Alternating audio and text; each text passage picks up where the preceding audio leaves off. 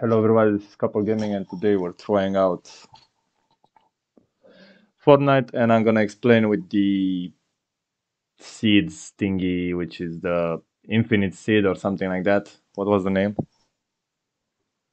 Infinite reality seeds, whatever their name is. So right now I'm just showing you on the map where exactly you can actually get the seeds. As you can see, there's like 2 or 3 of them at this location on the map next to the reality falls right here. First one is on the left right there on that branch of tree right there. The second one is right here where I am going right now. It seems we have a problem. I'm not worrying. So let's go one more time. As you can see right now, this is the seed. So first you'll need to break it like this with a pickaxe. Then as you can see, the seeds are flying around. You go, you grab the first seed, the second seed.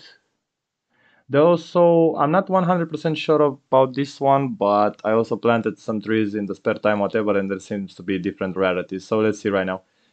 You can plant it wherever you want on the map. As you can see right now, you planted it and immediately there are some fruits. So as you can see, the fruits are right here. So they give you guns, ammo, medkits, health, whatever.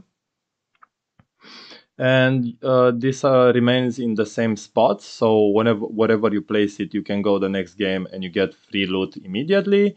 As you can see right now, if you try to place another seed, the first 3 you placed practically disappear, so you cannot plant multiple of them pretty much. And generally it takes about 1 game or something like that. Either way, every game they will be available to retake, so to speak.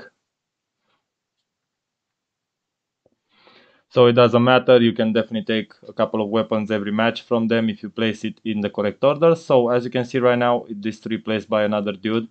After some time, generally 6 hours, 5 hours, or depending on your luck, you need to remove the weeds. Right there as you can see.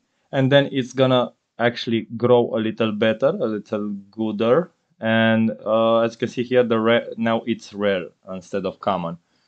So generally it's good to try to plant a couple more until you get an epic one, because there are some epic seeds as well. So if you like a location where you generally place, and don't worry if somebody destroys it like I am doing right now, as you can see it's still there.